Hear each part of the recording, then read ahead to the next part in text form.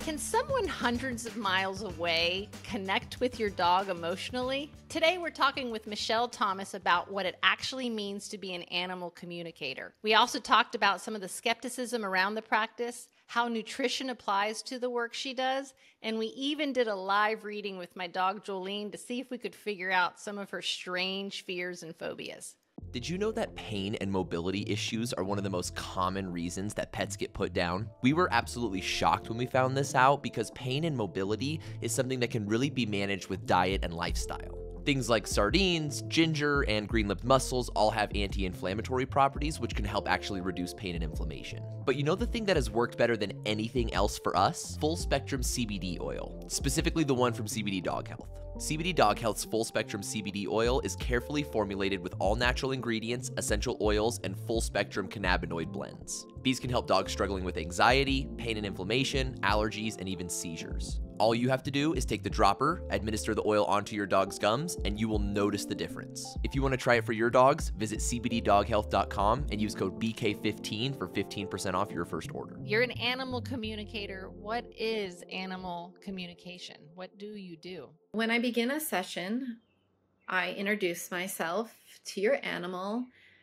I let them know my intention, that I am working in partnership with their people to have a deeper understanding of them and anything they want to bring forward to help support them. So that I tell them that can be something physical, it can be something emotional, or it can be something spiritual. And I let them know that they are the guide. Animals really will be the most open when I make sure to show them a lot of respect and let them know that I'm not going to pressure them to do anything. I don't believe in going into, my practice is not going into a session and sending them energy. I am open to hear what's coming through them and facilitating shifts. I'm not sending them energy. So I let them know that they are driving the session and can bring anything forward that they would like.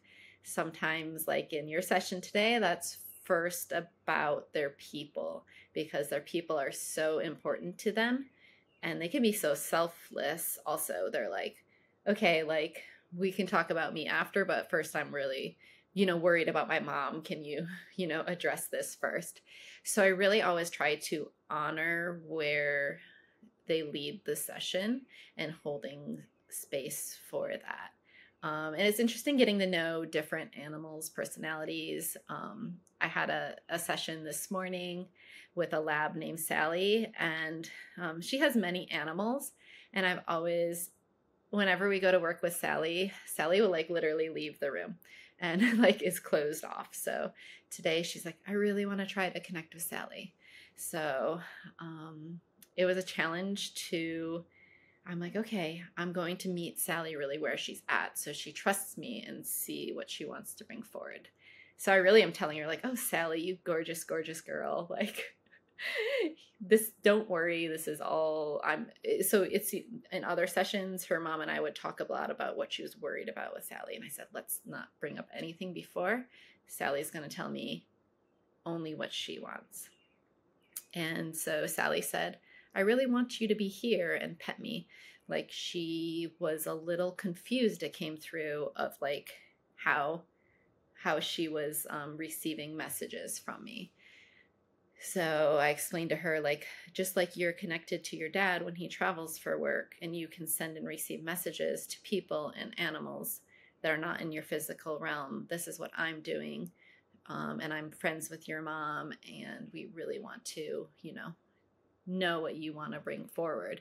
And then she was very open, but it's a lot about really showing like a lot of respect for the animal and what they want to tell me. I love that, because my next question was going to be, did you ever get an animal who was like, oh my gosh, hi, thank you for finally, there's someone here who's listening to me, and or the opposite, the animal that was like, yeah, no thanks, lady, we're good. I don't know why you're trying to get in my stuff.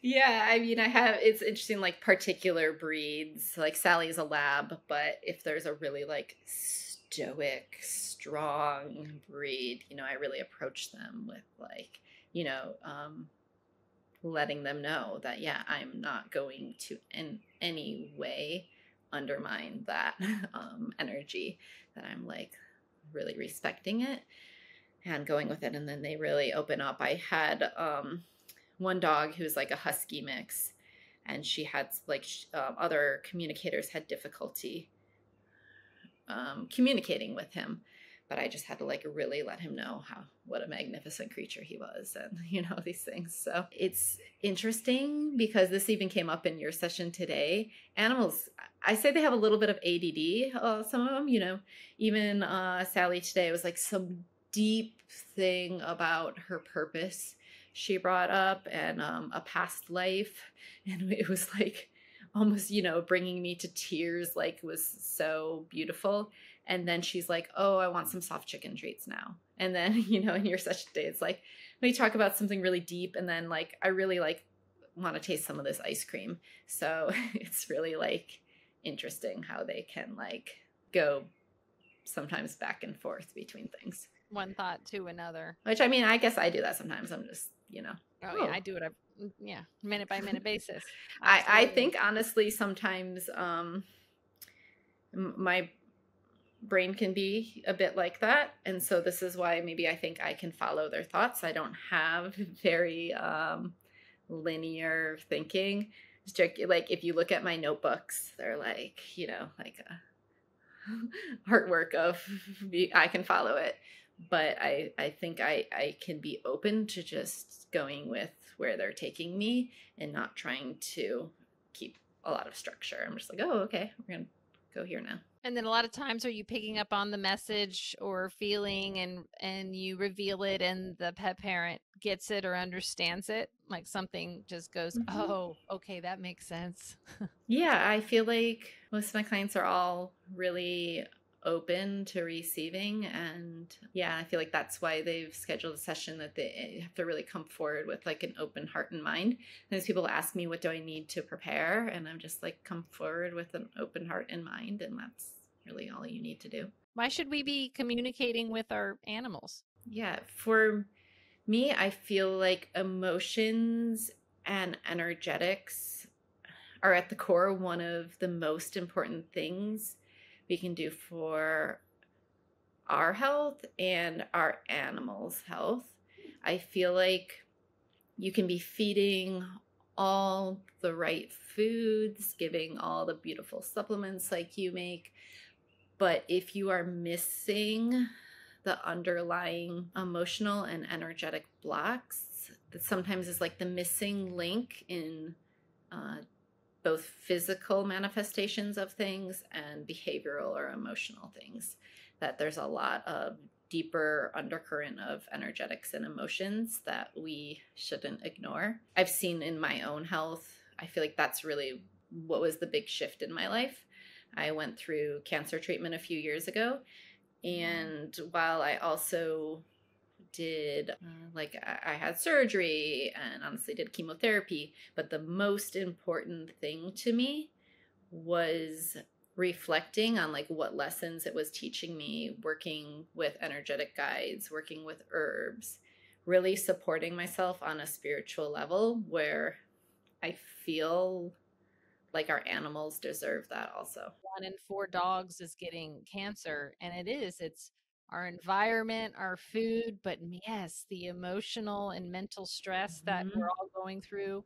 And like you said Mm-hmm. earlier, we're their entire lives. They literally revolve around us. So if we're stressed or sick Mm-hmm. and not feeling right, they're definitely picking up on that. Yeah, absolutely. I will have, animals that are having digestive issues or anxiety and different things. And it's often directly related to what their people are going through. So if people are open to reflecting on that and shifting together in partnership with their animals, that's really beautiful.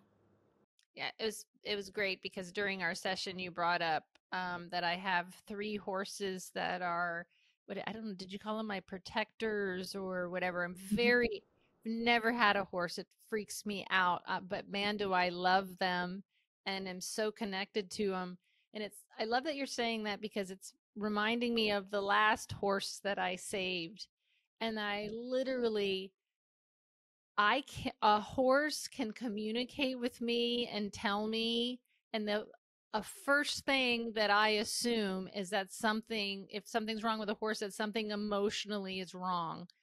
I Yeah. don't know why I don't have that immediate instinct with dogs. I just feel like horses Mhm. are just so much more in tuned or smarter or more Yeah, connected with they're that. very sensitive spiritual creatures. Yeah. Yeah, they yell at me and they know that I can help and I feel it and hear it. And my last horse that I just saved, the first thing I asked was, "What's wrong?" And I asked the owners, I asked the horse, and I didn't understand the answer. Like, this horse was just devastated. I'm like, "You Mm. live in paradise. Your mom's a holistic veterinarian. You're well, I guess her grandmother is. You're a holistic veterinarian, and you're devastated." That's the only message Mm. that I could figure out, and I could Mm. tell in pain, and she knew that he was in pain. And so I Mm. literally asked him. I go, "Did something happen?" And they're like, "Yeah, well, 3 months ago he lost his best friend." And I'm like, Mm. I was like, "Guys, that's it. That's what's going Yeah. on." Can have, yeah, physical manifestations of grief in their body. Literally, Yeah. this horse was so depressed and didn't Mhm. even have another regular size. It was a Clydesdale, didn't even have another horse his size. It was donkeys and Mhm. miniature horses. So Mhm. upset. I was the one that got the message immediately. I knew all of the other physical things that were wrong, but I knew that that's what's so beautiful about hemp is that it helps it all, helps the emotional, the mental, the physical, the actual physical pain, all of that. But um, I love it because I'm basically learning from you that I don't know why I have that instinct with horses, but I don't necessarily have it with my dogs. Mm. Yeah, that's really beautiful that they're your guides and it came forward, yeah, that they like led these horses to connect with you because they knew that you could help them. Yeah, it's incredible. How did you know you had this gift, or do you call it a gift, a talent, or what it is? And then how did you learn to harness it? Well, I think we all have gifts and it's just like our five senses. I feel like it's like opening yourself up beyond what we're just taking in with our five senses. And that can look different for each individual, how they receive messages. I was so interested in holistic nutrition and I was doing a lot of consultations. I had my store, Rolling Meadows, where I sold a lot of fresh food and supplements, and people would come in and ask for guidance. One of my friends had taken her dog to a holistic veterinarian and had applied kinesiology and muscle testing done for protein sensitivities and seeing what was an energetic alignment for her dog. And I call it a ping. I just had a ping, a download saying, order a pendulum and try, rather than doing applied kinesiology, muscle testing, why don't you try this with a pendulum? And so I first started with only using energetics for nutrition consultations and seeing what food and supplements were in alignment and the animal's body was energetically asking for. And I saw results with that where skin would clear up. There were dogs who they said like they've never had a solid bowel movement in so long. And just by following what their body was asking for, I had results. And I feel like I had to do that first to lead me into the more emotional, spiritual work because it gave me such a concrete um, trust in myself and in the work to really see something results on a physical level. So that as I moved into doing, first started with using the emotion code chart and holding space for releasing blocked emotions, and then it just continually evolved from there. And I know still continues to evolve, but really starting with nutrition gave me that foundation of seeing concrete results and then having trust to move forward from there. I love it. So it's almost like basically it was proving what you already knew. It was giving you Mhm. proof of what, like, you can't. So if the body is telling you that it needs something, but you don't have that knowledge of what that Mhm. need is, you really can't help. So you're basically learning both sides of it. I totally get Mhm. that. That makes sense. You mentioned the pendulum. What is the pendulum? And then what Mhm. is the emotional chart thing that you mentioned? Like, what is Mhm. that? So this is my favorite pendulum right now. Sometimes I'll rotate through. Sometimes one feels more in alignment for different animals. But I should also start. I'll show you the pendulum, but I want to follow the practice of like when I use the pendulum, what I do.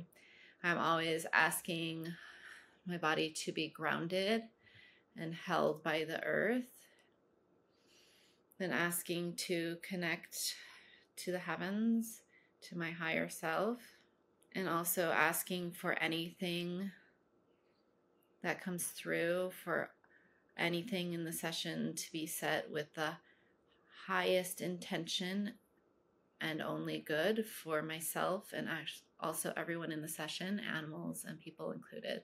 So I always set protections and intention for everything to come through as clearly as possible and also for in the highest good. So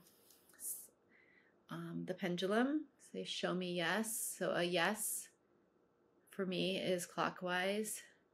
It's really interesting. My pendulum now doesn't fully swing no. It just only swings yes. But when I first started, show me no is counterclockwise. And there can be varying degrees of how strong the yes or no is. And it's really about surrendering and being a clear channel. I sometimes really enjoy sessions where people don't give a lot of background. I've had some clients where they don't want to tell me any information and just really going on a clear channel and seeing what comes forward because you really need to put aside. I'm, of course, drawing guiding from my knowledge. I have a background in working in vet med and have my bachelor's in veterinary technology and was a licensed vet tech. So I have that knowledge to go on and guide kind of what is coming forward, but I'm also not trying to have a lot of preconceived notions, if that makes sense, of that balance. Yeah, that's literally what I was trying not to do going in with you Mm-hmm. was, going with any of what I thought was going on or my gut Mm-hmm. feelings or whatever. Mm-hmm. Because I wanted to see if your gut feelings matched my gut feelings of what was Mm-hmm. going on or what I thought I was picking up from Mm-hmm. Jolene. But no, I feel like I have been able to communicate with animals my whole life. I also felt like I also understood children all the time. Like Mm-hmm. it just was something that They came have a natural, similar openness to them. Yeah. right? And picking up on who they are, or their fears, or whatever it is, and only realizing that I was doing something a little different because I had a groom shop where I had 7 groomers and 2 bathers and Mm-hmm. a receptionist, and could tell that none of them had the same type of Uh-huh. abilities, gifts, talents that I did. And I remember they would have so much trouble with certain dogs. And I would be Mm-hmm. like, well, you're going in all stressed and filled with Mm-hmm. anxiety. They're filled with They stress pick and up on fear and that. Yeah. anxiety. That's why you can't get them out of that kennel, but I Mm-hmm. can open the door and take them right out. And they would think that I was doing some sort of voodoo magic. And I was like, no, Mm-hmm. no, there's something to it. I get it. I get it. So it's Yeah. really, I am enjoying talking to someone like this who's practicing it. I remember when I first met you in person, I was like, how do you turn it off? If you're able to pick up on this Mm-hmm. and energy and them communicating, because I think I asked the first question is that I feel like those beings that are trying to get a message out when they meet someone like you, that they would latch Mm-hmm. on and all go, okay, she hears us. Is that the Mm-hmm. type of thing that happens? And if it does, how do you, not constantly be hearing Mm-hmm. everything that's going on around you? I think I have my energetic boundaries up for the most part, that I'm not being inundated with that. Really, I am setting intention, grounding myself, connecting to my higher self and the universe and to your animal, and creating clear channels. I think that I do set these energetic boundaries because otherwise it would be like overwhelming. Like it would just be too much. Sometimes I find myself in positions of, I'm pretty empathic and sensitive. And if there's a lot of grief, I used to do a lot of animal rescue, and holding space for that can be really overwhelming. But it's much different than when I'm setting intention for these messages coming through. So it's setting up boundaries like everything else. Mm-hmm. Yeah, definitely setting boundaries. And I think when I was a child, I had maybe some of these abilities that I don't remember as much. I was very in touch with animals. I was introverted, kind of little loner kid who was just hanging out with my dog and horses and cats. And I feel like a lot of people who are spiritually in touch with animals are kind of the similar personality of that. So I spent most of my time as a child, like quiet time with my animals. And then I have very distinct memory of, I worked in an all cat clinic, and I love all animals, but I'm really like connected to cats. And I felt like I was sent to work there. The veterinarian honestly was this like a really aggressive man who had like anger issues. And I just felt like I was there to energetically protect the cats who came through there. And just could really feel their energetics in my hands and calm them. But I think for quite a while in my life, like I'm 41, I think there was a large chunk of my life where I was not very in touch with that side of myself, because just things going on in my life. And I feel like I was at a place now where I can have healthy boundaries, that I was ready to open up to it. I think maybe at that time in my life, I didn't have the skills of boundaries that it would have been good timing to really open up to these gifts. So now that you know that you've honed in on this, gift and talent, how in the world do you start making it where you can help other people, animals? Like, is there ever a time where you're not getting anything from somebody, or you get an animal who's just bombarding you? Like how, Mm-hmm. tell me about, like, you're like, okay, I'm going to start doing this now on a regular basis. I know what I'm doing. You know, I'm getting incredible results. The most important thing I can do in my practice is to support myself on an emotional and spiritual and also physical level. So I find it really important to only schedule so many sessions a day, to give myself breaks, and honestly, like reschedule sessions if I feel like I am not in the physical or emotional space. So the most important thing I do in growing my practice and connection is taking care of myself. And that means like I have practitioners who I see to help me with energetic work also. And, like first it just started with the nutrition, and doing a lot with working with people with their diets.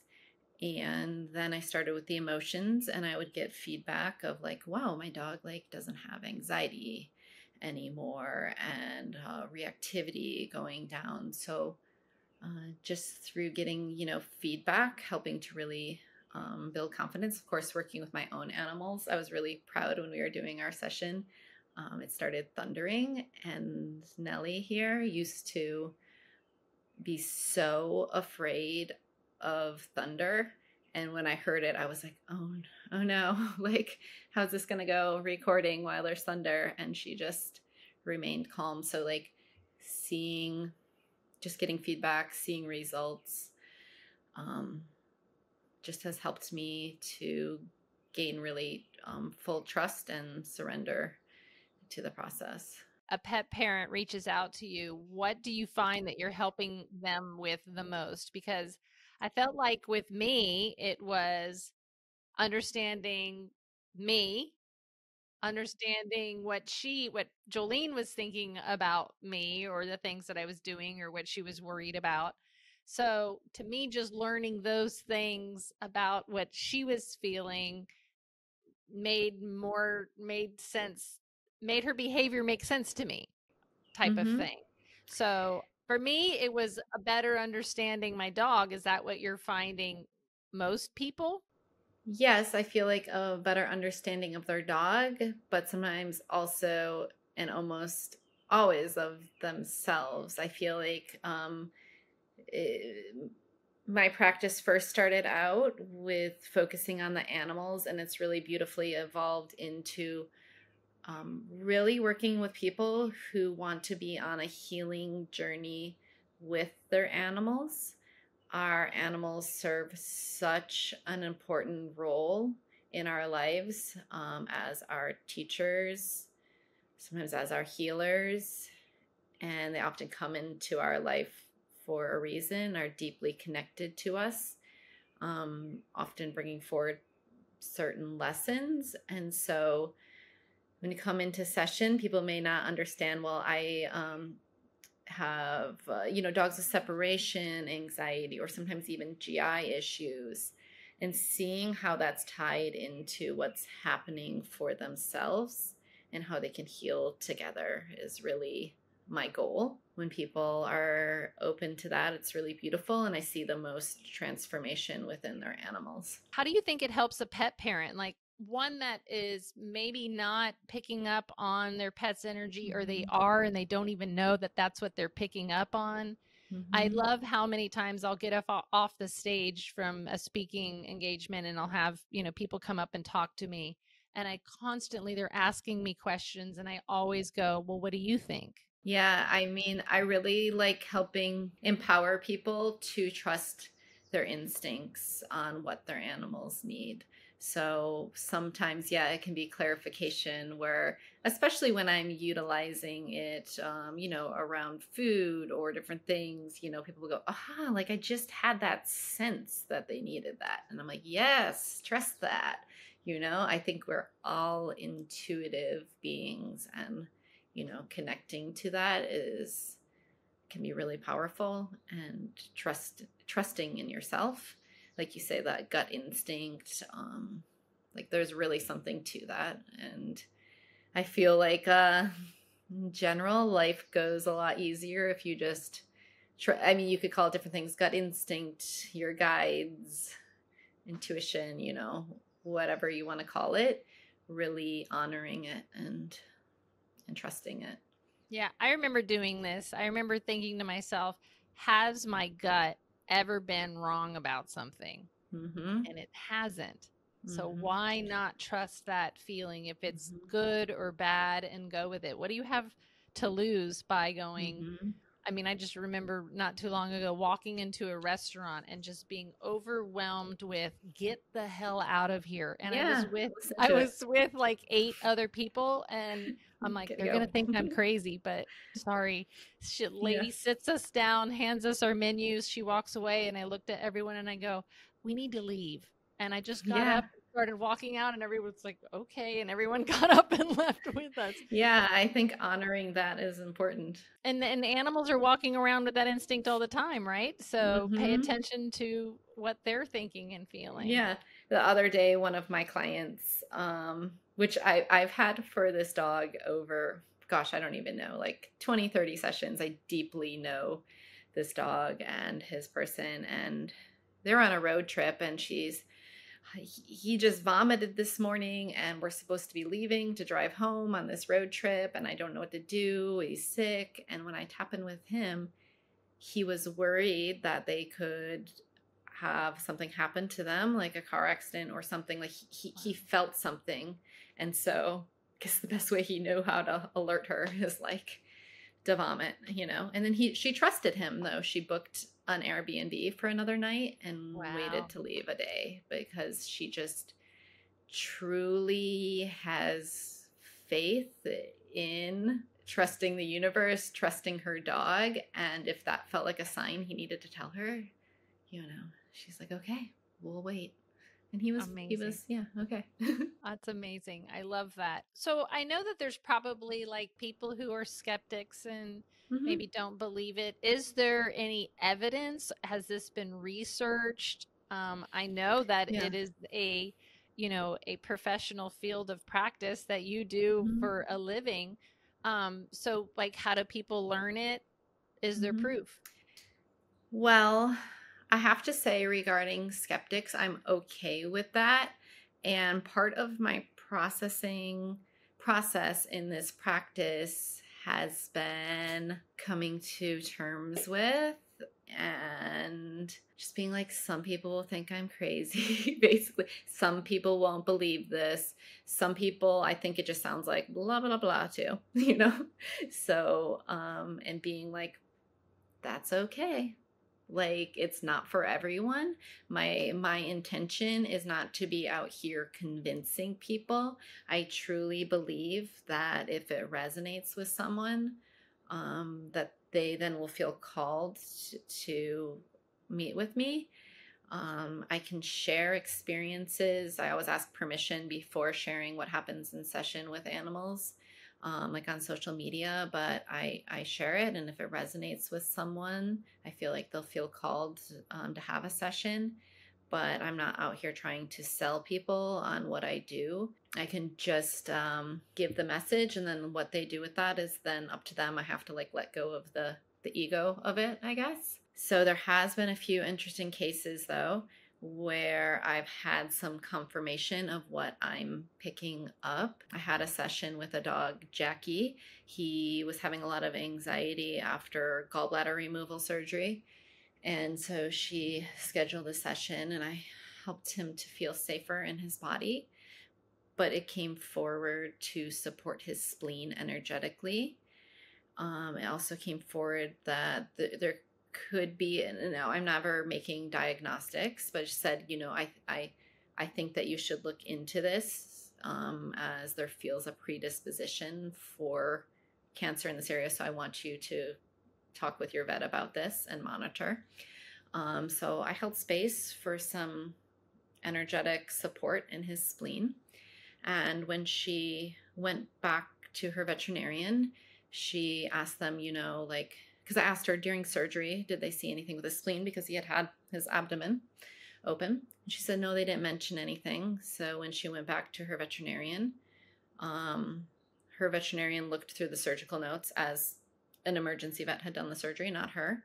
And she found within the surgical notes that there was a node on the spleen and irregularity in the texture, and that it just had not been mentioned to her because they just were trying to stabilize him after surgery and it kind of got lost in the mix. So, now she's working with a university veterinary hospital and monitoring him, and we're continuing doing the energetic work.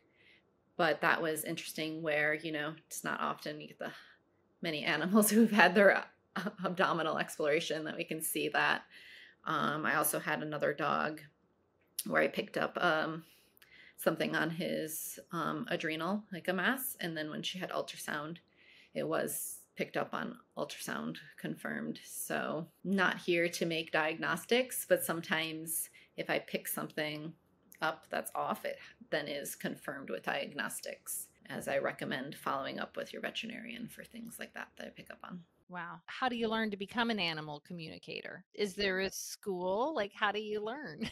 I have a friend who practices animal communication, and I like one-on-one mentored with her. Honestly, a lot of it has just naturally come forward for me throughout sessions. I'm curious to know how many sessions I've done, but many hundreds of sessions that it just keeps strengthening throughout sessions. But there are people who do teach courses. The Pet Talk with Alex, I know she offers courses. I have not taken them with her, but I have a friend who's done her courses. So there are definitely courses out there that I believe that anyone can learn, but it is a practice. Like I'm continually, like I said, supporting myself energetically, emotionally, physically to be as clear of a channel as I can to receive messages. Amazing. I know that communicating with our pets is important. And, you know, what if we do have a dog that is just a nervous, or a owner and a dog who is a nervous mess? Like, is this something that the same type of things that we practice for calming and stress release, or a nervous system reset? Is this something that we can do for ourselves and we do for our dogs? And if we do, what does that look like? Yes, within session, I practice a lot of grounding and in nervous system reset practices. If there's an energy or an emotion blocked there before, so say an example, Jolene, your dog, has a fear of going down dark hallways, like long hallways. And she was in a shelter and had been returned to a shelter. And this shelter had long hallways. And she brought forward that they knew a particular hallway. Sadly, the euthanasia room was down a long hallway. And they could hear what happened there. And she was told to beware of this hallway. And so she still has carried forward, he said, a fear of hallways. And so I worked with holding space for this panic that she felt, and also came forward the noises that she would hear. So before I could ground her and do a nervous system reset, really focusing on taking that panic and holding space for releasing and transforming that out of her body. And then her body asked for a nervous system reset, which I used hemp for. So that's another thing. In session, I will channel different, particularly plants. And hemp often comes forward as supporting animals in resetting their nervous system on a spiritual, energetic level. So for Jolene, I had the hemp go through her nervous system, and it feels like what I'm feeling in my body. It feels like almost like a computer system where it's going through her nervous system, finding areas that feel unsettled, smoothing them out. But it's like I'm just holding space for it to go through her nervous system and find areas where it needs to calm and smooth it and reset it. So that's why it takes several minutes, because I'm holding space for it to like fully go through everywhere until it feels smooth. And then what should I be doing in the actual, like the next Yeah. time we're in a Put it into hallway? practice. Yeah, because it is complete panic. And you can tell because she's going into complete panic, and she's also on top of that panic because she's not listening to us going, come on, it's okay, come here type of thing. Mm-hmm. So at that point, what do we do if we now Well, understand that this is where yeah. it's coming from? How do we now train her to get past this? Well, I hope that her nervous system will now have less of like a PTSD reaction when she's approaching a hallway. That her nervous system will not be reaching that elevated state. But you can support her by just reminding her she's safe, acknowledging what happened, recognizing that that was something that happened to her, validating it, but reminding her that she's safe in her body, can move forward. I truly believe in like really talking to your animals a lot, even verbally and out loud, or if you feel better, just intentionally. But I think talking to her, reminding her she's safe in her body. Also, as hemp came through, keeping up with often the plants that come forward to channel, they also can be utilized in like tincture form as well to support them. One of my favorite tools that I use in session, but often it will come forward with flower essences to support your animal after our session. I also want to say, it's like us, where having patience in the process, that's sometimes more than one session. It's like an unlayering, and our nervous systems can kind of go back into old patterns. And each time you work with it, reduce, like you brought up Nellie about the thunder and fireworks, I just see it just keep reducing until it was just thundering, and now she's laying on the couch.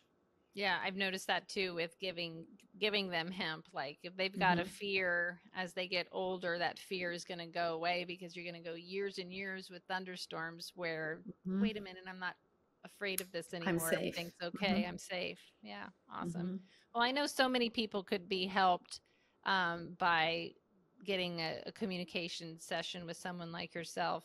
I think the biggest thing it does is that it really, if you are in tune with your pet, it makes you go, I knew it. Oh, yeah, that's right. That's what I thought. Like you brought up the shellfish, allergy, which I had already figured out, because every time I gave her green-lipped mussels, which I felt like everybody was trying to give her, or is included in everything now, and you said shellfishes and everything.